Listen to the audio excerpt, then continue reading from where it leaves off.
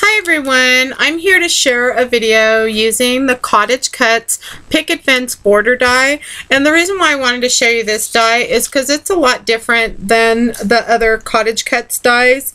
On the other CottageCutz dies you add a piece of foam.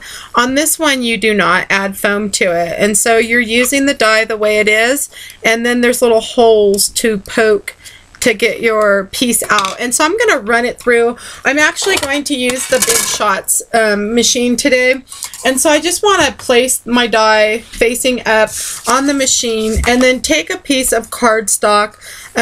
This cardstock here is just, I believe it's 110 weight from Walmart. I purchased it in the where the computer stuff is, so it's not in the crafting area, and I love this stuff. It's good to stamp on, it's good to airbrush, and it's perfect for die cutting with the CottageCutz. And so let me go ahead and run this through the machine.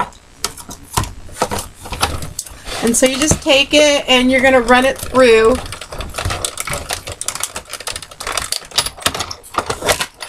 I'll set my machine back.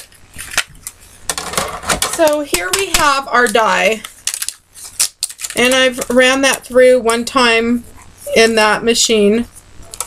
And so now what you can do is take and do a poke, and I just do on the one end right here,